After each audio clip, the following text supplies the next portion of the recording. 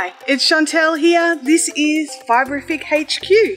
We haven't done a tour for a little while, so I thought I would do a tour. First things I got to do here is to get us into the shack. So currently in my yard. My shack is part of the yard. So let's flip everything around, give you a bit of a look of the behind the scenes of the setup of basically what I come to each day to get ready for a video or just work. Okay, so this is Fiberific HQ. This is it. I'm just gonna, nope, there we go. This is Fiberific HQ. We are in a 6x3 meter shack that is being dropped in my front yard. So we come over here, we open it up. Okay, so we're in the shack. We've just got our overhead light on. The first thing I see is this packing bench. And the little view out the window. I've got a curtain I've got to put up yet, which I have not done. So we have our packing slips printed out, and then we can use those packing slips to pick everyone's orders. There's all our bits of stock. Put you up and over the wheel here. And then we've got some more chow goose stock there. So this is our YouTube set space.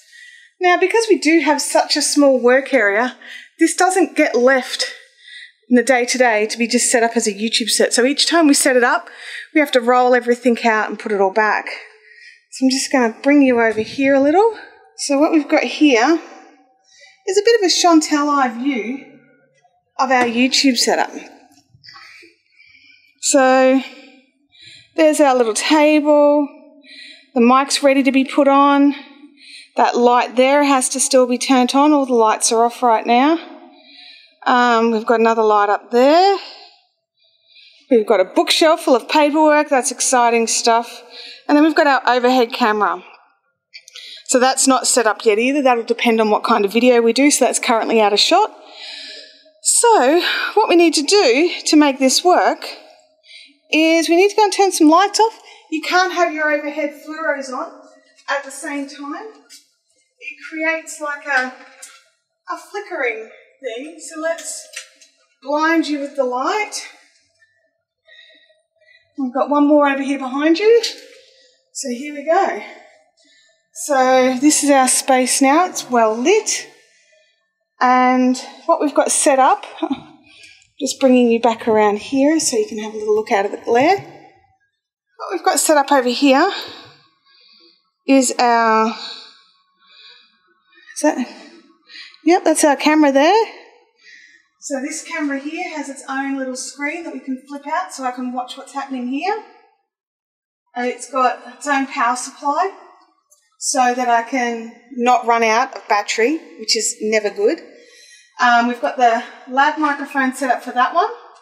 This camera's currently got a little Rode fairy microphone sitting on it, so if I'm going in and out, it's because I'm moving around. You can see I'm all sweaty and gross. I'm not quite ready for a video yet. I'm just going to swing you around because framing is everything. So we have our beautiful shelf with all our goodies here, or what you were seeing before with just a swing of a camera was the bookshelf and all the other bits. So we have to utilize our space carefully and frame our video accordingly. So I'm just going to do this. Okay. All right. So normally I wouldn't do any of this sort of recording of a video and intend to share it live like this.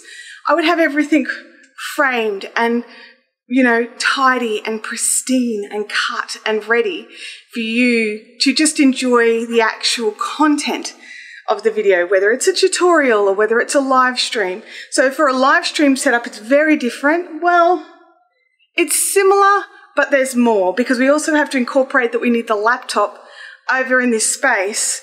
So I'm just going to turn you around here and show you the desk space I have to work with.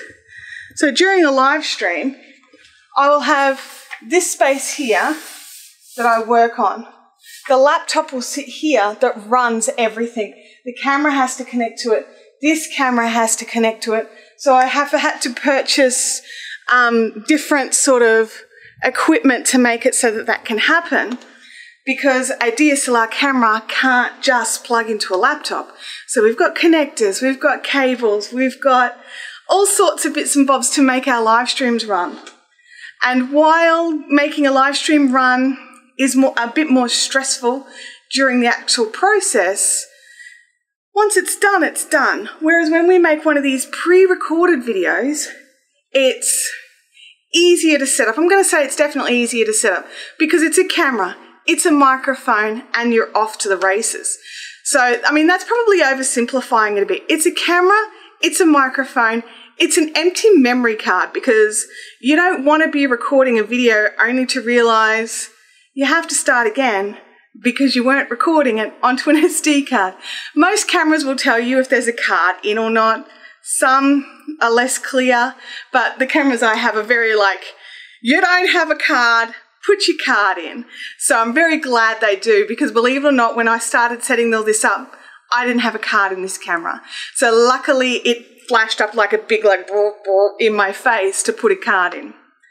So then what we do is, well, after we set all this up, we go through and actually do our recording. After the recording, the video gets edited. It gets any branding put over it, which I have Jacob who does that for me. So I used to do it all myself, but as the business has grown, the hours I have each day are less. And I still love making these videos, and I still love creating the live streams and all that sort of stuff. I just needed to work out a way to free up some time, and it was really hard for me to let go and to let somebody else do the edit, because I didn't think anybody else would be able to edit it in the way I liked it being edited. And I know that sounds really, I don't know, it was a bit selfish of me, and a bit silly, really, because all someone has to do is watch some of your videos.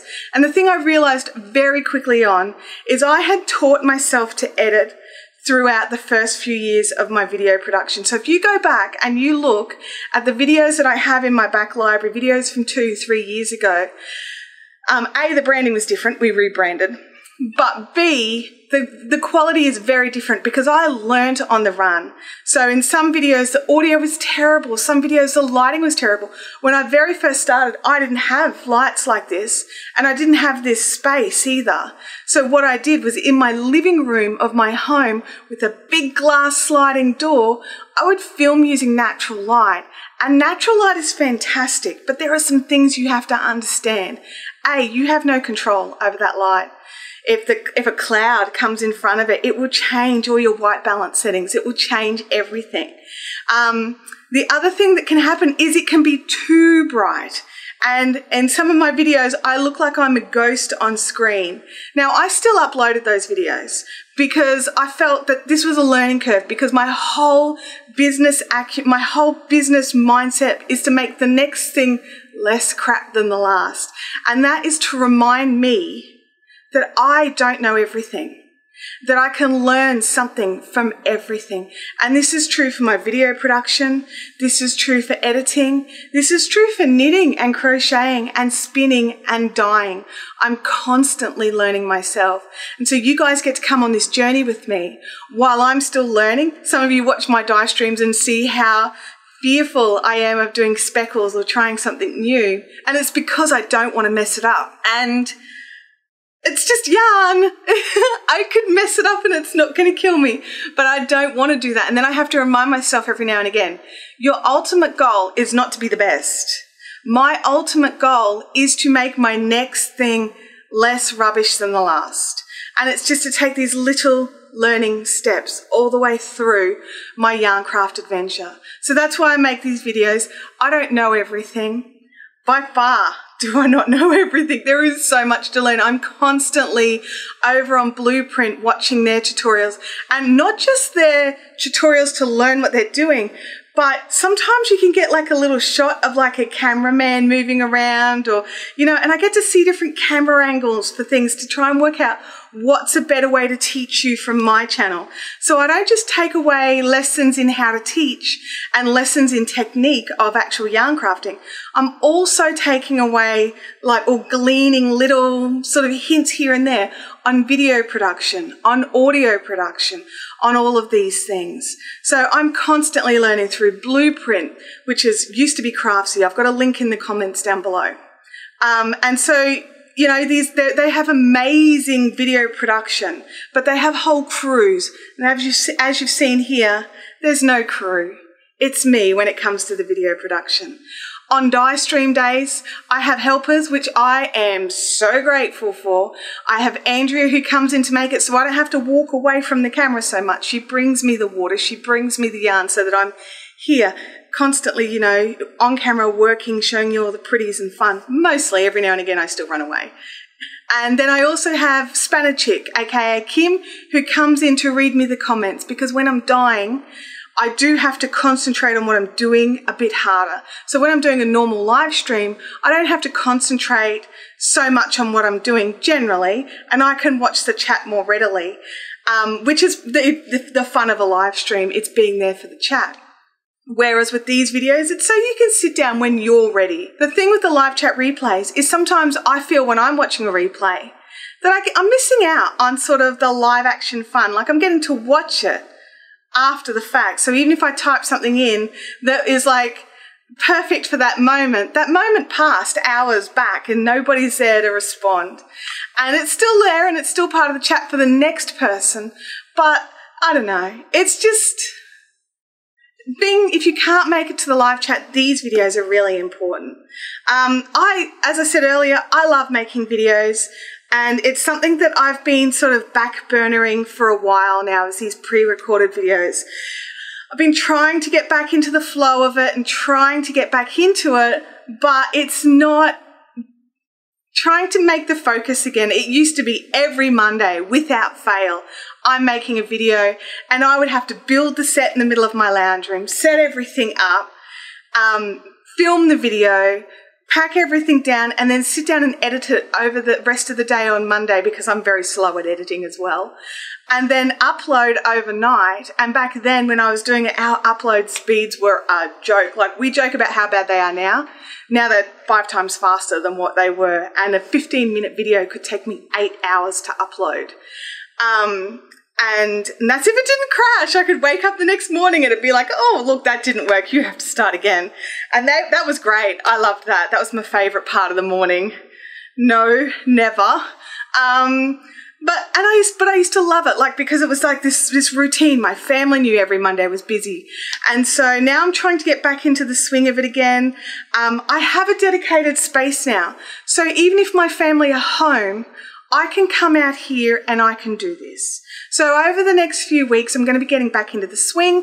I'm going to be getting more tutorials out, more reviews out. So if you've got any suggestion for any reviews or tutorials that you want to see, you let me know. Pop it in the comments down below. Hit me up over on the Facebook page, the Fiberific Facebook page, or if you're a member in the Fun Zone, pop it in over there. If you're not a member in the Fun Zone, why not? Go and pop it in. You have to answer a couple of questions before you'll be let in. They're very friendly questions. It's more to keep sunglass sellers and scammers out. So you'll understand when you see the questions why we're fairly certain that no scammers are getting through. I think that's it for today. I'm going to go off and make another video here using this other setup. And I will chat to you all again. Live streams are on Thursday, 10 a.m. to 11:30 my time, so that's Brisbane, Queensland. We generally put some little timers and stuff up over on the Facebook page so you can keep an eye out. And we put a thumbnail up the night before so that it'll actually show you in your time zone how many hours away it'll be. So it'll be a bit of fun. But that's it for now. I'm going to go off and do this other thing just here, and I will catch you all in another video. Bye.